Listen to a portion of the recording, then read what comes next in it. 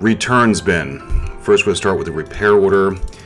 We didn't sell the brake package, but we already have the parts. They're already outside purchased.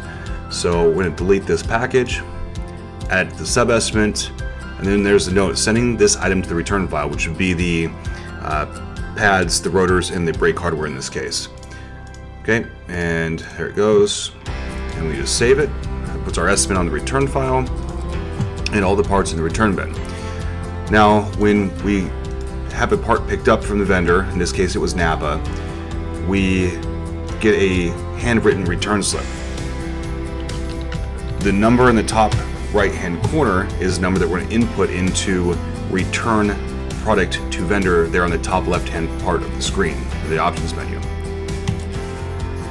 We're going to select our vendor, put in the return slip ID.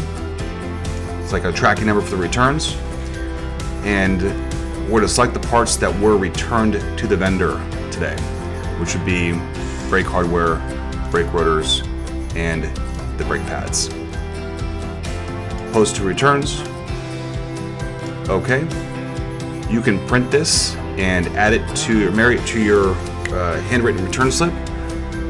If it's not unlegible, I'd recommend definitely doing that. Or if it's incomplete, let's say for example we didn't get all the parts in the return file, we can marry that to it to make sure we do still get credit for the parts that were in the return file, as well as the ones that were handwritten without being processed through the POS.